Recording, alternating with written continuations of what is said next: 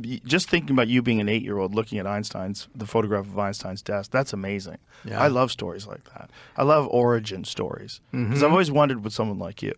Yeah, well, that changed my life. And then when I was in high school, I decided to take it one step further, and I decided to build an atom smasher, a particle accelerator in my mom's garage. So I assembled 300 pounds of transformer steel, 22 miles of copper wire, and I assembled a 6-kilowatt, 2.3 million electron volt betatron particle accelerator in my mom's garage. In high school? In high school, right. Wow. Every time I turned it on, I would blow out every single circuit breaker in the house. It consumes 6 kilowatts of power. My poor mom comes home, and she hears this pop, pop, pops out as I blow out every circuit breaker in the house. And she must have said to herself, why couldn't I have a son who plays baseball? Why not basketball? And why can't he find a nice Japanese girlfriend? How come he builds these machines in the garage? Well, that machine got me accepted to Harvard, and that began my career. That began my career as a theoretical physicist. What were you able to do with that machine? Well, I was able to create a magnetic field of 10,000 Gauss. That is 20,000 times the Earth's magnetic field. If you got too close to my machine, it would pull the fillings out of your teeth. Really? Yeah, so you had to be very careful. What about objects that are close to it? Scissors and things would fly in the air, right? So you had to be very careful coming next to my machine. Oh my God! So compare that to you can't even go near one of those scanners, those MRI machines, right? Magnetic resonance imaging. That's right, MRI. You can't have any metal near those, right? Yeah, but that's nothing like. And they're about 10,000 Gauss too, about the same magnetic field as my machine. Oh, okay. So my machine is comparable to the machines that you see in the hospital today. Wow. That's crazy. And you built that when you were in high school? That's right. Is that a photo of it? Well, that's a photo of one of those? Yeah, that's the photo of it right there. You see on the left, you can see that's 22 miles of copper wire. You see the capacitor bank, a cloud chamber on the right where I photographed antimatter, because that was the whole experiment, to play with antimatter. Wow. And yeah, the cables are hooked up, and it's hooked up to 6 kilowatts that comes out of the wall socket. Drained every single ounce of power from my mom's garage. Wow. Yeah, look at young Michio. Look at you, you handsome fella. Well, that's the betatron particle accelerator. That's amazing.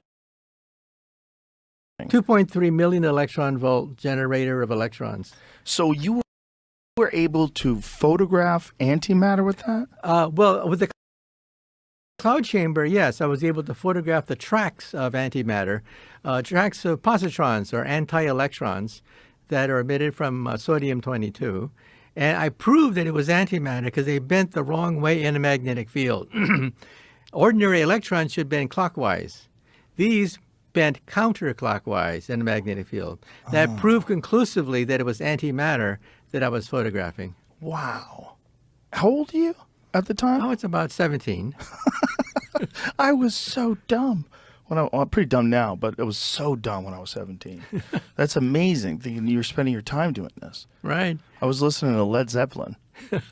But, like I said, I was chasing after this dream of an 8-year-old child, wondering, is there a theory of everything? It's an amazing dream. Yeah. Now, where did you get the designs for this?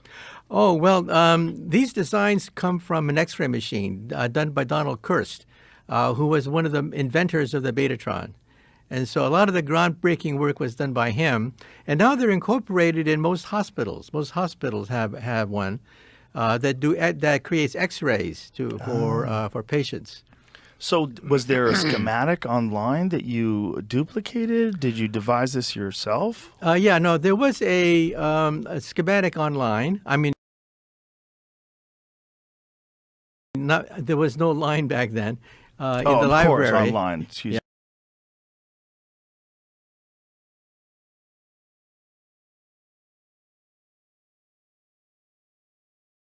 In the library, there was a schematic, but I had to fill in the details.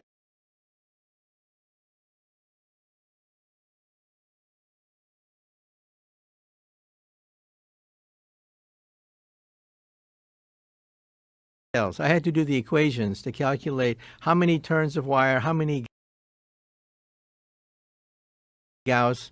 I needed 10,000 Gauss in order to bend tracks of 2.3 million electron volts. All the calculations had to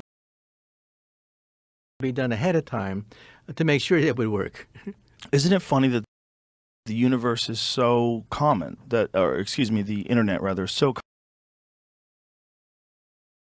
common that I automatically for a second forgot that we were children when you were younger than me, or when you were younger. That's right. There was no internet. There was no internet at all. Nothing online back then. It was just books. It was just books. So you had to have a real hunger for information to go and seek this stuff out. That's right. Did you have any particular high school teachers that were influential or inspirational? Well, fortunately, I grew up in Palo Alto, which is now ground zero for Silicon Valley. So luckily, there were other physicists in the area because they worked for Varian Associates and different electronics companies. So it wasn't a total vacuum. I was able to get advice, especially in the magnetic field and the cloud chamber, and also the vacuum tube that contained the particles that I was accelerating. It was good to have real physicists there in Palo Alto because of that fact. Oh, that's amazing. So were they willing to consult with you and discuss this with you as a high school in general, student? right. So I would talk to them about how to build the magnetic field and to calculate using Maxwell's equations the geometry of the particle accelerator. So I would go and visit these physicists because Palo Alto was to become ground zero for Silicon Valley. It's such a fascinating image of seeing this one super genius physicist who's teaching classes get a visit by a teenage super genius physicist. And he's like, oh, he's one of us. And catch you when you're a teenager. That's very interesting. As soon as I talked to them, they immediately knew what I was doing, so they would help me. That's crazy. Yeah. That's so awesome. Mm-hmm.